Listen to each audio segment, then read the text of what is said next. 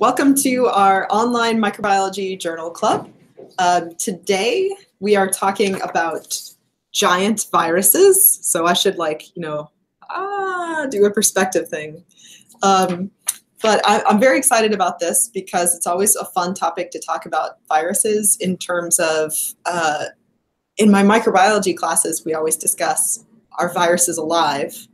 And these giant viruses kind of offer a little bit of a wrinkle.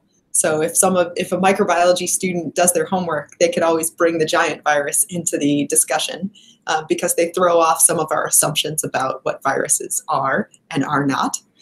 We'll get into that as we talk about the paper more, but very quickly we'll do some introductions. My name is Laura Williams. I'm an assistant professor at Providence College in Providence, Rhode Island. And with me today is Nicole. Nicole, do you want to introduce yourself? Yep. Hello, I'm Nicole Suktio, and I am a sessional instructor teaching 200-level microbiology at the University of Northern British Columbia in Prince George, British Columbia, Canada. And I will also be on the job market as of April 28th. So if you need somebody who could teach 200-level biology or biochemistry, I might be your person. Hire Nicole, hire Nicole. We put in a plug for Nicole. All right, so so Nicole, I think you and Elena, and I'm not sure if Elena is going to be able to join us. I hear from Nicole that Elena might be not feeling well. Maybe she'll pop in a little bit later. But I think, Nicole, you and Elena had been discussing this paper and suggested it for the journal club. Do you want to explain a little bit about how it came across your radar?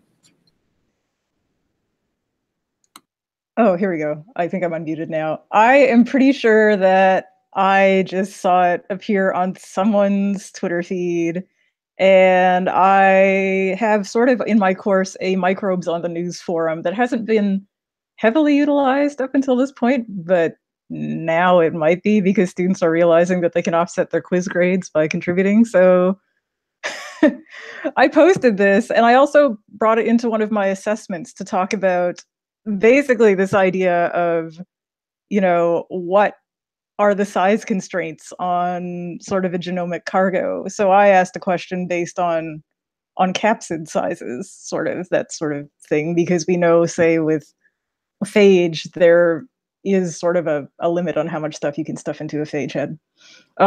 With my discussion with Elena, I think we had both kind of come across the paper and had a Facebook chat and talked about how neat the study just was in terms of uncovering some deep sea viral biodiversity, definitely thinking about, what is up with this genome, although this study doesn't really get, well, they admit that they don't know how much of that translational machinery is being expressed, but it definitely is falling into, characteristics shared by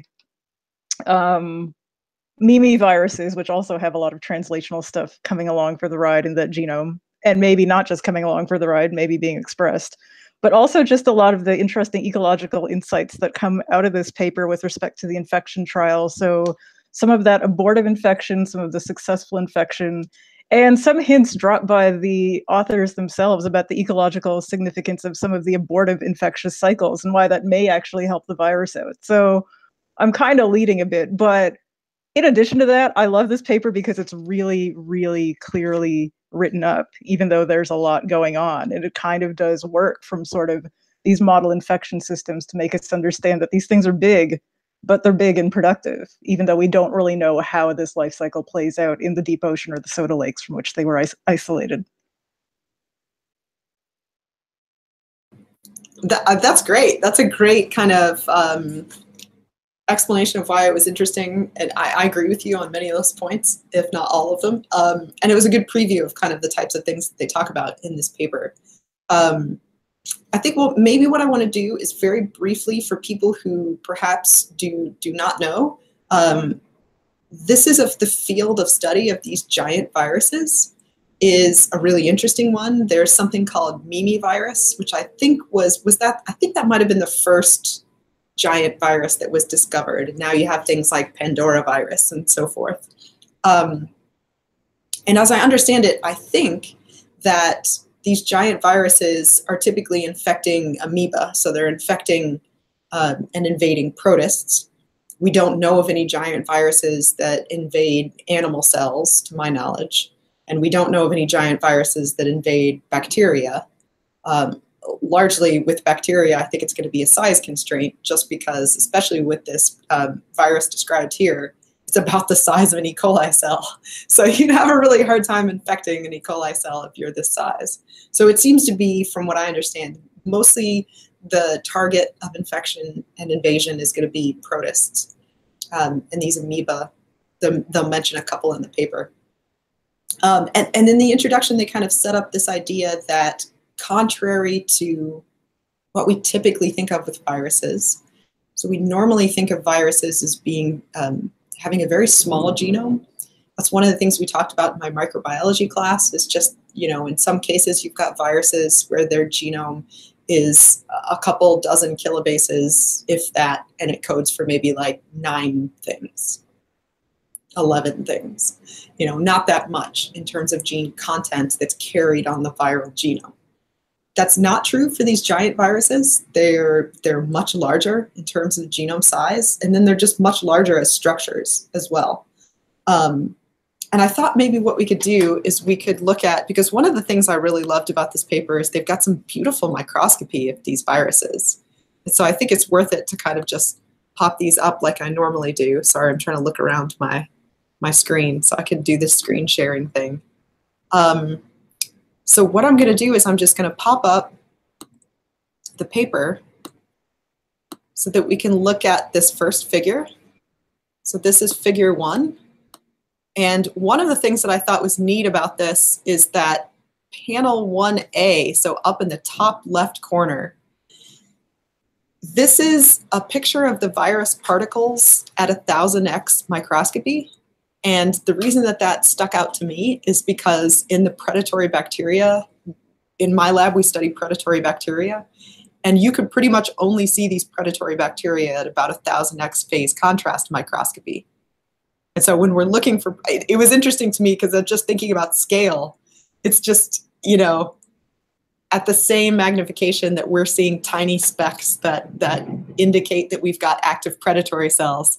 What they've got here is a picture of the field, the microscope field, where these little specks are individual Tupanviruses, which I think is really neat. And then there's some other just really incredible, like the SEM images down there at C and D. Those are amazing. I don't know, Nicole, is this similar to any kind of viruses that you've seen before, or? No, I can't really admit to being that virus literate, other than my experiences with the common cold experientially and whatever I've had to teach from chapters 6 and 27 of the textbook that I teach from. But I mean, this is definitely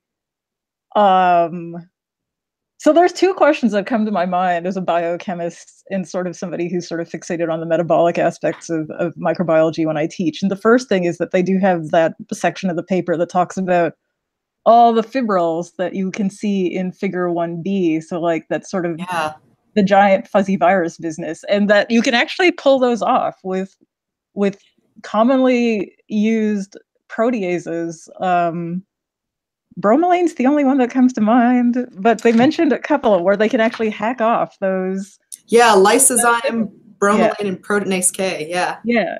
So it's interesting because part of it is, well, okay, you can hack those off, and then the macromolecular superstructure of the rest of the capsid remains intact. And presumably some of that just might be that you've got so much packing that an endoprotease can't really get in there. But It's also just interesting to think about, like, why you'd want to have protein labile fibrils all over you, because I mean, this paper doesn't really get into attachment properties, that sort of thing. What does this mean as far as a resource context for any heterotrophs that might be co-occurring that aren't phagocytic? Like it's maybe a reach, but it's also just thinking about like the fact that this virus in and of itself is an entity that exists, amongst microbes that are eating assimilatively and very intimately biochemically, and occasionally eating very physically, as we see with the case of the phagocytic amoebozoa that they use in their trials. there might be a lot for them to sort of contribute from a nutrient context to wherever they happen to be. Yeah, I agree with you. I think this is the fibrils, or I don't know if you would call them tail fibers in this case, or if that's a specific term, because I have to admit I'm not a virologist either. But I just think that their images of the structure are just incredibly striking. And I also think it's interesting too that they pointed out, if you look at B in particular, I think they have something in the text where they say that their microscopy is suggesting that the capsid and the tail are not tightly attached. So that's awesome, because I watched the supplementary video. I couldn't get the supplementary video to work. Dang it. Okay. It kind of does this weird sort of bobblehead business, like just a little bit. And it's both adorable, but also just, I mean, that's really cool when you think about the fact that, it doesn't look that physically associated, but there's still obviously some type of intermolecular something or other going on there. So, and you've got cargo release from both ends once it's endocytosed. So it's right. And I think that's what E and F are showing. Yeah. Yes. Which I have to admit, I got to look, because I'm not terrifically used to looking at TEM images like this. So I got a little bit like, I'm not quite sure what I'm looking at. But I think what we're looking at in E and F is it's been phagocytized. So my understanding is that it's in a phagosome in the amoeba. And then what's happening is you're looking at, I thought it was an invagination of the amoeba cytoplasm into the tail in the top panel, and then into the capsid in the bottom panel. Now, it actually says the reverse in the legend, and so I don't know if I'm just horribly misinterpreting the virus structure, or if that maybe is just a mix-up. But regardless, it's really interesting, just like you said, Nicole. It's like both the contents of both of these are kind of making it into the amoeba cytoplasm. Yeah. Yeah, I mean, it's a really interesting system here. And I mean, I don't really, do you recall if the paper mentions which end that the genome is localized in, or do they just not go there? Because I assume it's the capsid. Okay. That's my assumption, yeah. But I don't know if they ever... Well, okay. So when you say capsid, do you mean the head and tail, or do you mean the... Oh, I just mean the head. I'm sorry. Yeah, that's true. Okay. Yeah, okay. Thanks. It's just one of those questions I ask, because sometimes I'm never sure, because this is still outside of, the paradigm of like a phage where you expect things to be stuffed in the head, because it's not really that. True. That's true. Yeah, and I was just looking to see if they seem to be using capsid to describe the head and tail to describe the other structure. Okay, because that was something that I found a bit disorienting, because I just don't really know what committed virologists call their virus parts, but I can accept that. That makes sense. Okay. Yeah. That's good to clarify that, whether or not that's consistent across other types of viruses. I'm not sure, but in their case, the way they're discussing it here, you could kind of like in figure B, or in panel B, I think the bit on the right is the capsid, the head, and then the rest of it is the tail. That's my interpretation of it. Okay.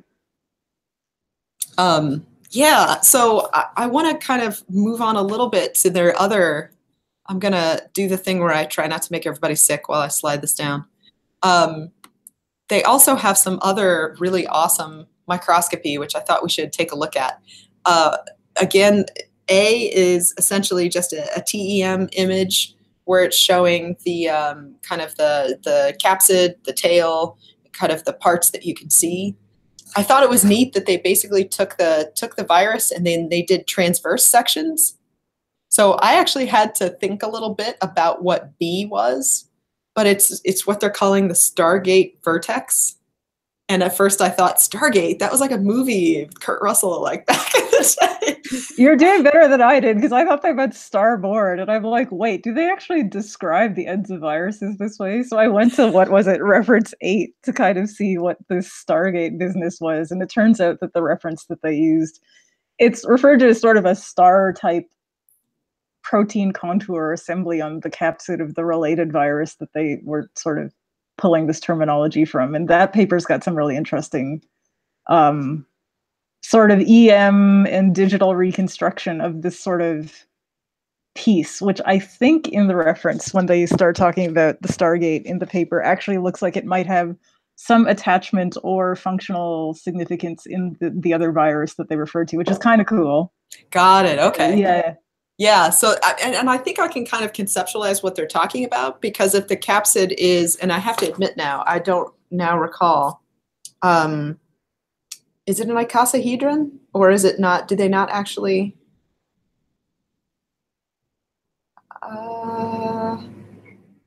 That's funny. I don't actually now remember if they ever straight up said. But my guess is that this is kind of, you can see the kind of like geometric shape in the TEM image. And I'm guessing that the vertex is like a point where kind of the different planes of the capsid structure kind of join. And so if you slice it as a transverse section at that point, you're going to kind of see the planes coming down from it. That's what I thought. I could have convinced myself of something that's not actually right. I think you're right, actually. It's Okay. actually, but I agree with you. That's just really cool that this thing is big enough that we can get, you know, this sort of anatomical dissection of the virion, really. So, and it's neat because I feel like what they did is they basically started at the top, so that like I think B might be kind of like the top of the capsid, and then C is a section farther down, like maybe through the middle of the capsid, and then D is a section through the tail, so that you kind of see it going up and down essentially. But then I since you brought it up, I wanted to point this out. Like F and H, those are, and G I think as well. Those are images of the virus, just like you said, Nicole, when it had been treated to remove the fibers. And the fibrils are, I think, I can't remember which term, they're using fibers, I suppose. And you can kind of see it at that point, it just looks like a little mushroom or something. And it's neat to kind of see what that structure looks like without all those little appendages. Absolutely. I've just been thinking that it looks like the really stubby version of the chicken wing or a drumstick. So that's true. That's true. No, it's really, really gratifying to see, you know, something like this, you know, almost sort of a very organismal whole approach to looking at something like this, in part owing to the fact that it is as big as it is and that this is feasible. Even so, these are beautiful pictures. I mean, these are beautiful microscope images. Yeah. And of course, I mean, also really gratifying is sort of O through Q, which is not scrolled up, but the fact that, you know, they've definitely got evidence that you can have productive, you know, epicenters of viral replication and, you know, viral particle production, which is great. Like it's just nice to kind of see the snapshots of the process and also being able to see like the whole capsid and tail fiber assembly on the periphery, particularly in P. It's kind of neat to see assembled. Yeah, those are pretty cool. Yeah. It's a really, I have to think about this conceptually, but I'm really tempted to potentially use these images to explain virus infection cycles. I'd have to think about whether or not in doing that in a general microbiology class, you run the risk of confusing people, because these are kind of an outlier in the virus world, but you can see all this stuff so well. It helps kind of think about what's going on. Like the panel L shows the attachments, and then it gets taken into the amoeba, and then you could see the phagosomes, and then you can kind of see the viral factory. And then, like just like you said in P, you could see all the new viruses being produced. And yeah, I don't know that I've really seen. I've seen animations that show this for like influenza, but to actually see it with the real virus, I think is cool. So rhetorically in my class, and we will have to move on from this figure, but I just want to say that how I've set up the virus unit with my students is I basically tell them that it's like breaking into someone's house and stealing their 3D printer or just, you know, hijacking it to make more copies of yourself. And I think you can, I mean, it's true that these kind of fall out of sort of the paradigms of viral infection that we usually teach, particularly with the lytic and lysogenic cycles, which usually are the first model that students see at many levels of undergraduate and high school biology. But you're seeing the propagation of the form. So I think it's definitely reinforcing that idea in the conventional, you know, narrative of what a viral life cycle should culminate in. Yeah, that's true. That's a good point. So it might be a good way to have them kind of think about, like, if you've introduced the virus life cycle, this would be a good thing to show them in terms of, okay, now that we've talked in general terms about the virus life cycle, here's what's going on with this thing. Do you kind of recognize the steps that we've discussed? What do you think is going on at these different stages? That kind of stuff. Absolutely. Very cool. So just like you said, we probably have to move on from beautiful microscope images, sadly. But I think that's a really good place that they started with. They started with just kind of, they've discovered these viruses. So they started with a description of what have we got? What does it look like? What do we know about it? And then they kind of start getting into, so then they're starting to look at the genome. So they've got 2 genomes, a Tupanvirus from a soda lake and a Tupanvirus from the deep ocean. And so what they've done is they've sequenced it. They're linear, double-stranded DNA molecules. They are both about 1.5 million bases. So that's long for a virus genome. And they wanted to kind of understand what is that gene content related to? So they've got a really nice figure where they do what I'm assuming are bidirectional best hits. So basically what they're going to do is they're going to take a gene or maybe it might not be bidirectional, it might just be a best hit.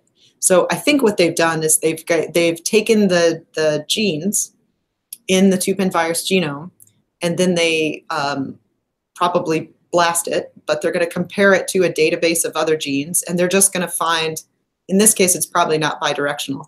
They're just going to find its best hit in the database and kind of point out where was that best hit, what organism did that best hit come from. And so what they're going to do is they're going to show, let me see if I can get this. There we go. Application. Here we go. Share. All right, so what we've got is on the left, we've got this really cool, I think, really cool diagram that's showing that best hit information. And so along the right, you've got the Tupanvirus genome, and each one of those, I really liked this figure, each one of those little dashes, I guess, across that part of the circle is going to indicate an open reading frame or a gene that they're comparing it to. And then what they've got along the left are viruses, archaea, eukaryotes, and bacteria. And those are our organisms within those big groupings that had a gene that was the best hit for one of the Tupanvirus genes. So what they've done, and I wonder if this is like a Circos plot or something like that, the infamous Circos plots, but it basically what they're going to do is they're going to draw a line from the gene in the Tupanvirus genome to its best hit if it's in viruses, archaea, eukaryotes, or bacteria. And so then what you're looking at is basically everything that's red that pulls into the viruses, that's showing you that like lots of those genes in the Tupanvirus genome are going to have best hits to other viruses. That's not too surprising. But then you've also got some stuff that the best hit is in archaea or eukaryotes or bacteria. And I thought that this was a really neat way, because I've done this type of analysis before and I've always struggled with how to kind of show it. I just thought this was a really neat way to show this. What What did you think about this figure, Nicole? So I think this is probably the first time in my life where I've looked at a Circos type plot and not wanted to assume the fetal position under my desk.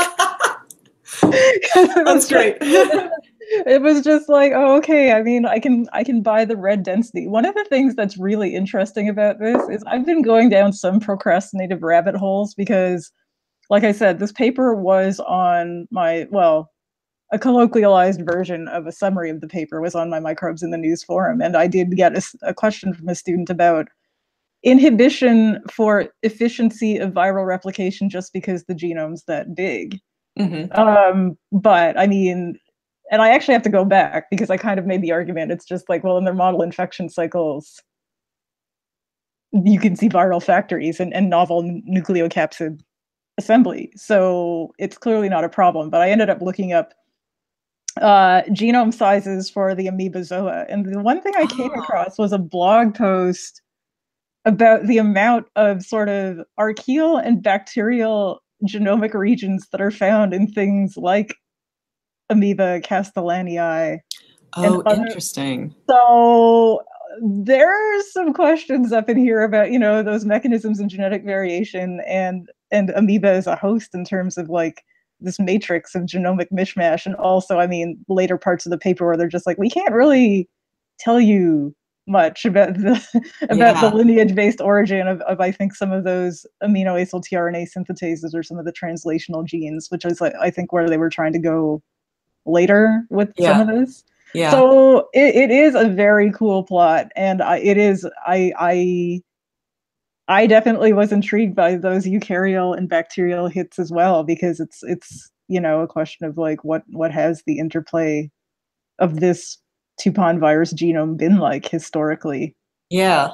Do you know, it's I hadn't even thought about your point about the fact that, so it could be that the amoeba is preying on a bunch of different stuff. Maybe the amoeba has acquired some of these genes, and then maybe the virus ends up getting the genes from the amoeba when the viral genome is getting packaged somehow. I think that's what you're. Yeah, exactly. I mean, and there has to be something else if you're ending up with sort of contiguous regions where it's integrated in terms of like how that genetic material is interfacing with things that might be more considered canonically the Tupanvirus genome. But like, it's there's a lot to untangle when you consider the heterogeneity in terms of evolutionary origins of amoeba genomes themselves, you know, based on, and I will send you that blog post because it's kind of interesting, because they're just kind of getting into like, we don't really know how to classify these just based on some of the other stuff we're seeing. And thinking about now this sort of, you know, endocytosed thing with a really big genome where we're not really sure how it got so big and so rich in translational repertoire either. Yeah, that's cool. I really like this plot. I think it's a really great way to visualize this and then think about some of these questions. And then they also, on the other side, they've got an attempt at kind of looking at a phylogenetic tree to explore how Tupanvirus is related to some of these other giant viruses. So this is based on family B DNA polymerase, just a maximum likelihood tree. And they're showing the 3 Mimivirus lineages that we know of. And you could kind of see how they group out and why they are separate groups. And then you could kind of see coming off of Mimivirus lineage A, the branch that leads to Mimivirus lineage A, the other branch off of that is the Tupanvirus. So it's kind of nested in there in between. It's most closely related to other Mimivirus, but then it's within a group that includes some of these other giant viruses. I love that there's a virus named Cafeteria. I don't know anything about that one, but I'm like, Cafeteria, okay. Yeah, that was, I was sort of like, it sounds really classy too. Cafeteria rovergensis. Doesn't it? Yeah. It like sounds like lots of tables with sort of, you know, gilt inlay and cherry wood, and all of your drinks come with like saucers and silver spoons or something. I don't know. Yeah, it sounds like the kind of place that you would stop in and like, oh, maybe I'll just have a cup of tea, and it ends up costing you like $20. Stop at Cafeteria Robergensis. But so I thought this was good because they're just showing you, as you might expect, they're kind of showing you where it sits within the giant viruses, and then they're going to argue from this that it's a sister group to the Mimivirus, but not. It is distinct. It's not within any of the lineages that they've recognized so far. Let's see. So at that point, let me see. I have to admit that I read the text that goes with figure 4, and I kind of went, because I wasn't entirely following where they were going with all of this. Essentially what they were doing was they were saying, okay, we're going to look at, they started looking at clusters of orthologous genes. And I've done clusters of orthologous gene stuff before, and I always think this, and even though I've written papers that are genome analyses that do these, it's always hard to not just have it be like, here's a list of stuff. Yeah, you know. And so I think, I don't know, Nicole, what did you, was there a take home that you came away from figure 4 that you think we should go over? This was sort of the part of the paper where I started to read quicker because I was panicking a little bit.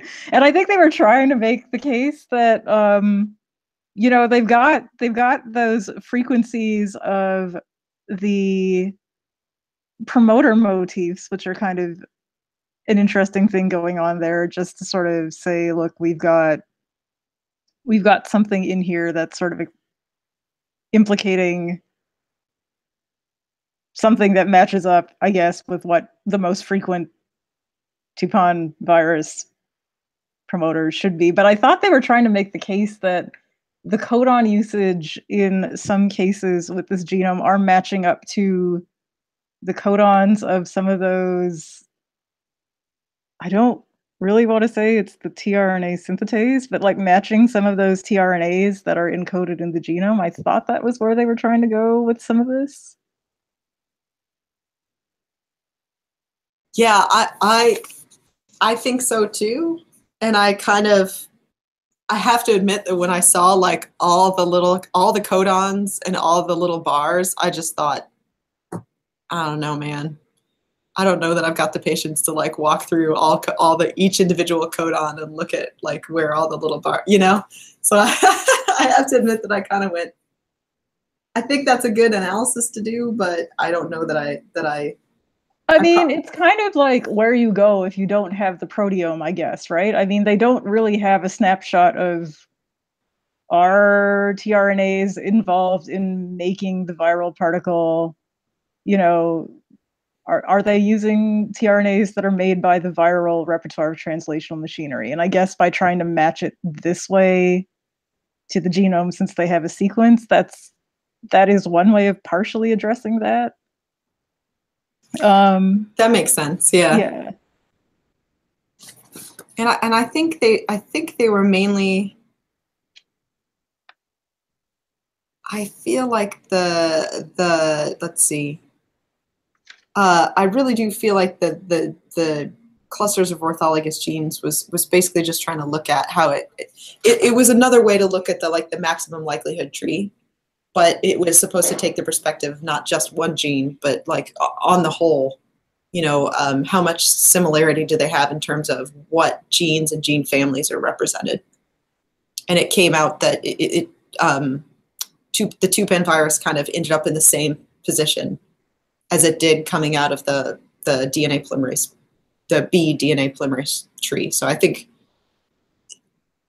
it's a good idea to do another way of kind of trying to figure out, is it really fairly closely related to Mimivirus, or I guess, or the better way to say it is, are the Mimiviruses its most close relative that we know of right now?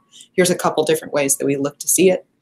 You know, we did the single gene tree, but then we also did this clusters of orthologous genes analysis. And then we also looked at the amount of you know, the representation of the promoter that you kind of consider the canonical Mimivirus promoter.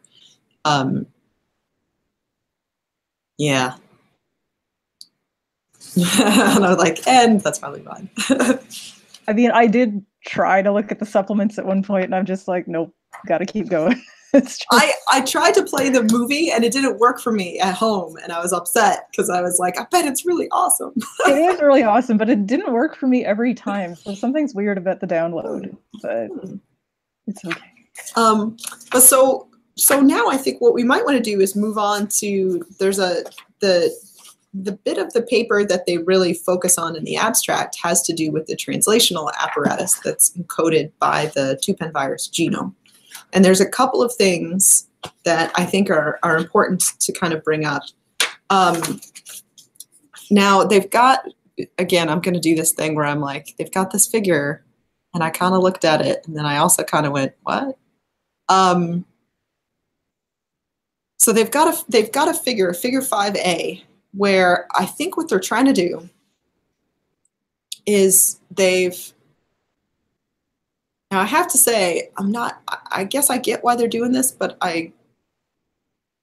they turned it into a circular genome, which I thought was kind of an odd choice because it's a linear genome, but maybe that's just how people are used to seeing these. I don't know.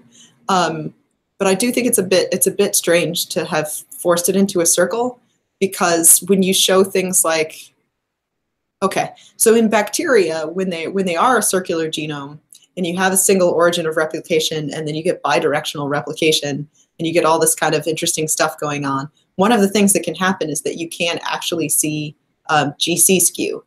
So you can actually usually see the origin of replication because you can in fact see like a GC skew if you put one strand of DNA into your algorithm. It comes back because you could actually kind of spot the origin of replication in the GC skew because it's skewed one way on one side of it, it's skewed the other way on the other side of it. But then on something like this, I wouldn't really, they've got GC content and GC, so these are all the normal tracks that you would see with a bacterial genome, GC content, GC skew, but like nothing's jumping out at me as being like, oh, that's weird. So maybe maybe there isn't anything there that is particularly jumping out. I'm just wondering whether it was just easier to fit it on the page than a line. I don't know. Could be. That could be. It is, but now that you're bringing it, because I don't look at circular genomes enough to kind of deal with the synthesis that you just beautifully laid out. So for me, I'm like, okay, I guess he went with a circle. So yeah. I mean, it could very well just be like logistically that's what fit there. But I think the main thing that they were trying to do with this is they had pointed out the two outer tracks are coding sequences, and then the inner track is, see, now that's where I lost them a little bit because I was like, I'm not entirely sure if the inner track color is supposed to be tRNAs. I was confused about what the inner track is. That red, all the red stuff. But what they are marking is they're marking in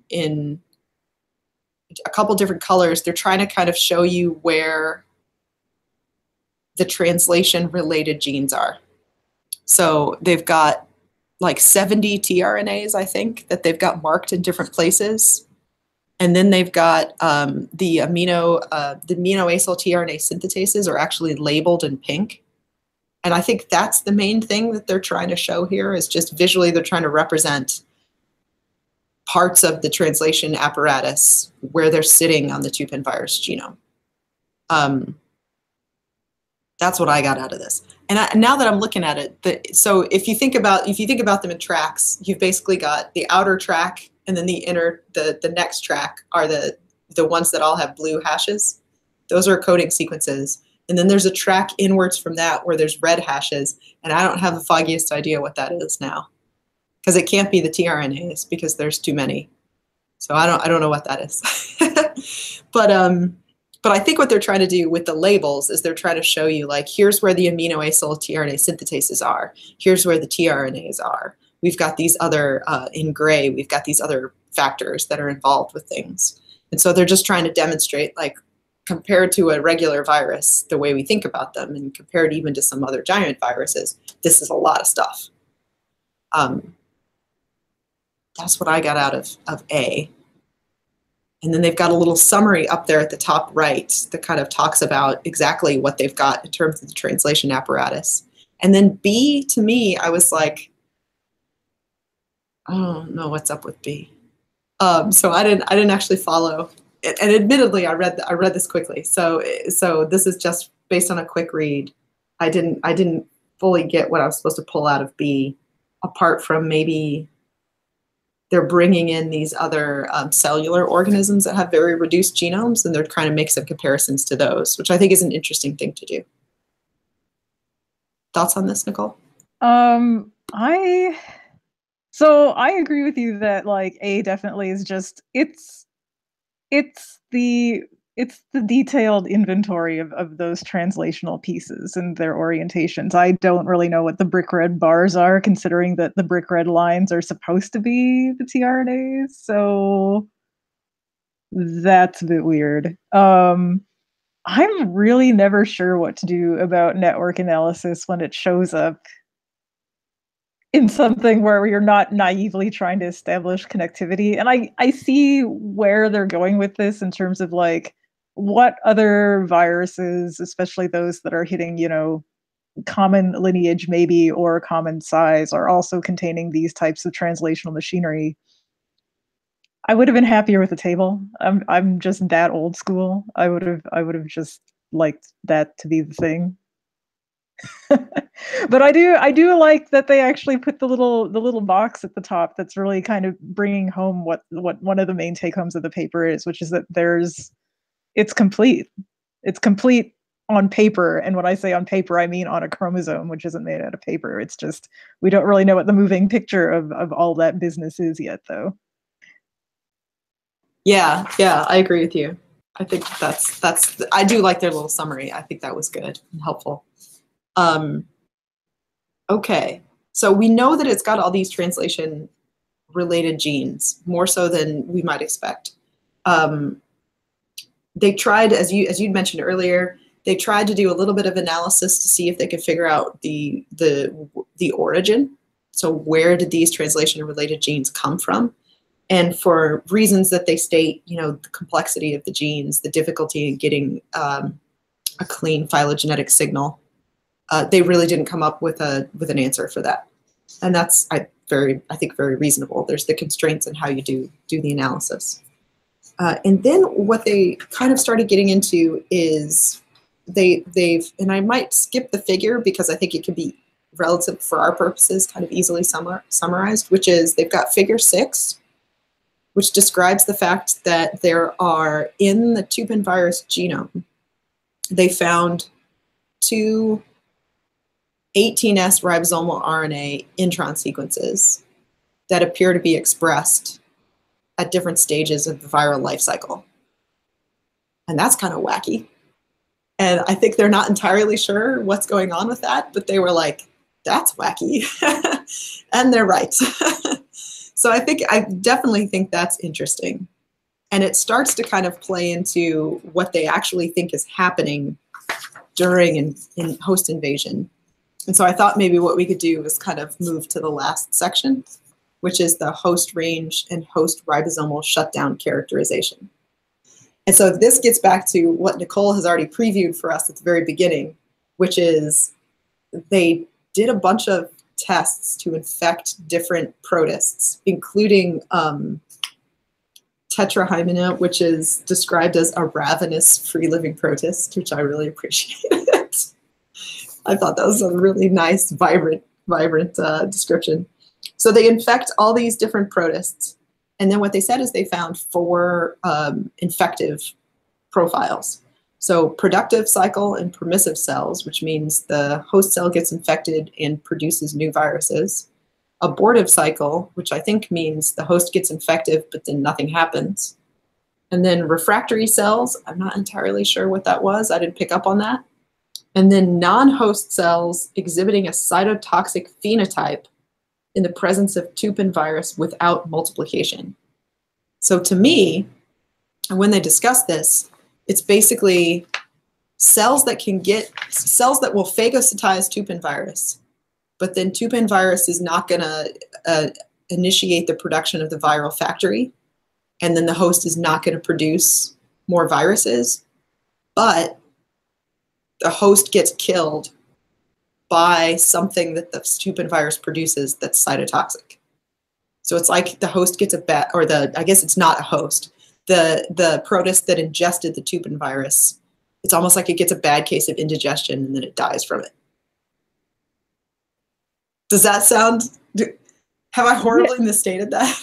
Yeah, so does cytotoxic always mean that the terminus is death of the cell? I'm just asking this really naively. I always assumed so. Okay.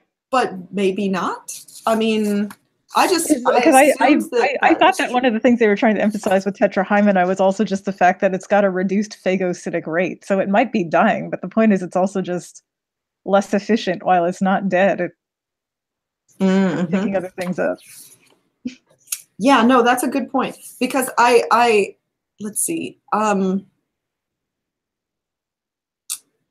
Loss of motility, decrease the phagocytosis rate, because what it does when it gets into, and they have a whole bunch of figures in figure 8, which I'm not necessarily going to pull up, but figure 8 and figure 7 kind of just give you a whole bunch of different takes on this idea of ribosomal RNA shutdown and what's happening when Tupanvirus infects a permissive host and a non-permissive cell. But one of the things they describe about non-permissive cells is that, so it says, although Tupanvirus is not able to replicate within tetrahymena, it is phagocytosed in a voracious manner. Again, I love the description. Forms large intracellular vesicles where the capsid and tail release their content inside the protist cytoplasm. And then I think this is, Nicole, what you were talking about. So the virus induces gradual vacuolization, loss of motility, a decrease in the phagocytosis rate, a decrease in ribosomal RNA abundance, and triggers nuclear degradation, similar to the effects observed in a permissive host with high multiplicities of infection. So I think it's heading towards death at that point. If your nucleus is degrading. Yeah, I'm looking at the table in the supplement now, and there's like 3 hosts, including tetrahymena, of course, THP1 and RA 264.7, where infection profile is all described as cytotoxic. So I think, I don't even know if they have this fold of induction stuff. So that's the yield of virus, but I think I'm tempted to agree with you that okay, they're really talking death. Okay. My brain's probably just glitching. It just no, I think that's a reasonable question. I really do, because it's not obvious what you mean. Because you could have toxicity that doesn't result in death, but it results. I mean, you could have a toxic effect, but then the cell can recover. So I think that's a very reasonable question. But I liked this because they propose at the very end here, and I think Nicole, you kind of previewed this. They proposed this really interesting ecological interaction, essentially, I guess, where they kind of, what almost it seems like what they're suggesting is, so if Tupanvirus can't infect, if Tupanvirus is not able to turn a tetrahymena or another protist, different species of protist, into a virus factory, it doesn't want to get phagocytized and destroyed.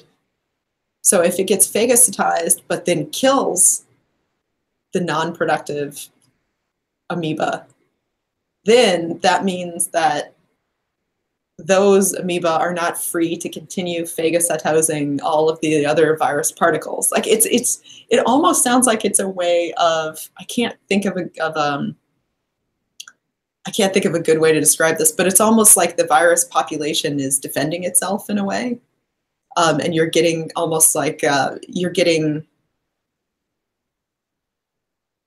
that's not, I was going to draw an example with plasmids, but it's like not good. A sacrificial. Yeah, Right? I mean, this is kind of like where they talk about, I mean, it's not the same, but I mean, when you talk about bacterial populations where resource contexts, and in this case, the host is a resource context for a virus, you know, a host to be there to make more of themselves. So the idea that, you know, with bacteria in not great conditions, some things will just die. So you have something to cannibalize.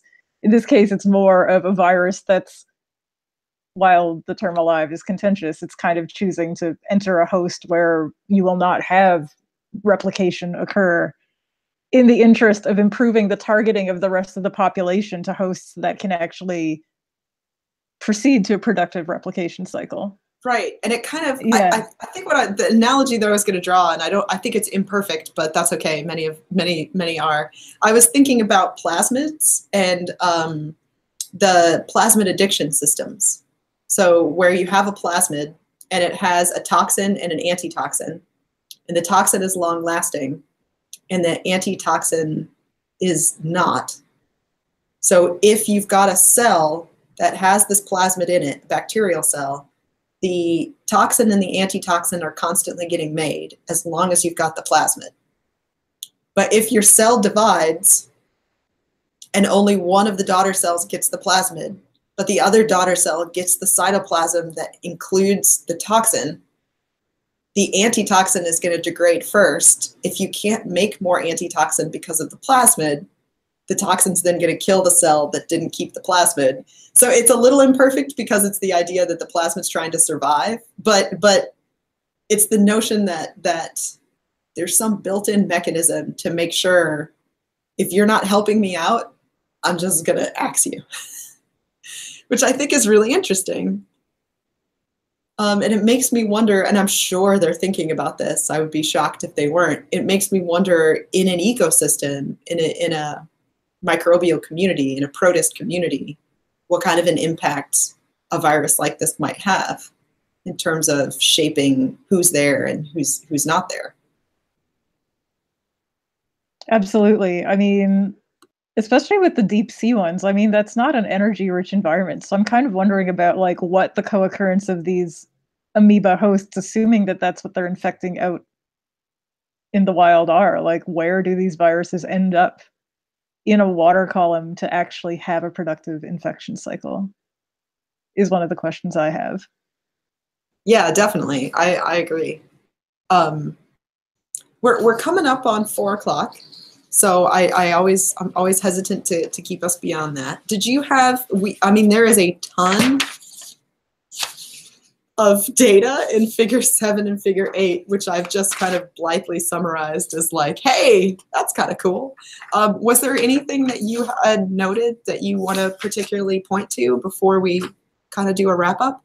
Yeah, I think there's just the one point they made about sort of the ribosomal degradation and some of the nucleolar degradation. So this idea of like, well, the thing still has to translate its genome to make more virus, but at the same time, it's kind of causing mass carnage of the ribosomal pool. So there are some hypotheses that the authors bring forth about maybe there's a small pool that's baited or maintained to actually get the viral factory made. And I mean, that's really interesting as to how they get this perfect storm of wrecking its host enough to not get resources devoted to amoeba making its own amoeba stuff, but how do you get enough to get successful infection? So that's my colloquial take on this other piece, which is also really interesting from a biochemical standpoint. And I think actually getting pieces of this genome and doing sort of well, I guess it would be more of a transcript and ribosome sort of assay. So more biophysical ways of looking at the interaction might be an interesting way to see how this viral genome might be transcribed, or portions that might be relevant to moving the translational machinery of the host cell towards making Tupanvirus. Yeah, I agree. I just, this is really neat. And it's just, there's a wealth of stuff to continue to study and kind of try to pick apart. So I was happy to take this little dive into the world of giant viruses, we talked about this. This is something that kind of comes across my Twitter feed or comes across it generally tends to get picked up in news media. So I run across it when something new is discovered, but I haven't really had a chance to kind of dig into one of these papers. I haven't had a good excuse to. So I was really happy to be able to do that here. And it does, as we discussed, give us some interesting things to think about when you're teaching virus biology to classes. So very cool. Do you have any wrap-up thoughts that you want to share before we kind of close out? Not much other than like it was just fun to read this paper, and I think I'll have fun rereading it later if I teach again with it, just because it's such a neat system to kind of look at from sort of, I mean, it's not really macro, but it is macro in the sense that they could chop it up and do microscopy with it, and then all the things they've tried to do with respect to sort of the genomics type analysis and looking at gene content. So it's a really nice mix of sort of classical infective culture-based characterization along with using, sequencing technology to try and get a story about what this thing's related to and what it might be doing and how it ended up being the way it is. Yeah, I think that's a great summary. So as always, Nicole, thank you very much for joining me. And I will say, certainly if you've watched this far, you should just join us for our next one. We're always happy to have new people join us. We've been doing this the last Thursday of the month at 3 p.m. Eastern time. And we've got one more coming up, so we will have one, unless my calendar does something really weird to me, which it might do. But I am planning to have one, that just occurred to me. But I am planning to do one in April. But then one of the things I want to put on people's radar, including you, of course, Nicole, is that in the summer, the Journal Club actually goes on hiatus, and we do a summer book club. This summer it will be a fourth, which is like shocking to me. But this summer I was thinking that it might be a good evolution. Might be a good theme. I know that's a very broad theme, but there's a lot of things that you could do within evolution. Either there's been a couple of books written for the general public that are designed to kind of walk readers through the arguments in favor of evolutionary theory. So for people who are kind of on the fence about it, there's been a lot of popular books that are kind of, here's the arguments in favor. And that might be interesting to read, certainly for people who are teaching, because you might potentially encounter students who haven't heard this material before. But also there's great books that are just about particular aspects of evolutionary biology that don't really have anything to do with the broad field, but are very specific about certain types of study systems and so forth. So would be very glad for any suggestions that people have for books. The way I typically do this is I collect suggestions and then I run a poll. And then the top 3 books voted on from the poll, we do those in the 3 consecutive summer months. And it's always good to kind of get a head start on that so that people can get books. We can collect suggestions, get votes, and people can order books. So I don't know, Nicole, do you have does anything just pop to mind? Or I don't want to put you on the spot, but. I was looking last night and I typed evolution into Amazon. I haven't actually taken any evolutionary biology actually in any of my undergrad. I will say this is not a good book for the general public, but I did impulse buy an on sale copy of Carl Zimmer's evolution textbook, Evolution Making Sense of Life. So while we may not read that, I am sort of curious as to whether anybody in either of our circles has used that from a teaching perspective or just to get a foundation, because it looks like that might be a good place to start for people who are going from educational things. But I'm looking forward to seeing the suggestions in any case from everybody as this comes together. Yeah, me too. And I have to admit, one of the things that I might put on there is I will fully admit that I have started Origin of Species many times, and I have yet to actually finish it. So that might be a good book club book, is Origin of Species. I'll put that on there, and we'll just kind of see what happens. Hopefully we get some good suggestions. But for the time being, Go ahead. Oh, one thing. I mean, I've noticed a lot of stuff on my Twitter feed from people I follow on coevolution of parasites with hosts. So if anybody's got some cool books that drop in that direction, I would love to see that. That would be kind of fun. Yeah, absolutely. That's exactly like, anything within the range of evolution, I think would be very welcome. Yeah. So I'm hoping we'll get some good suggestions. But so thanks again, Nicole, and we'll see everybody hopefully next month for our final one of the spring. So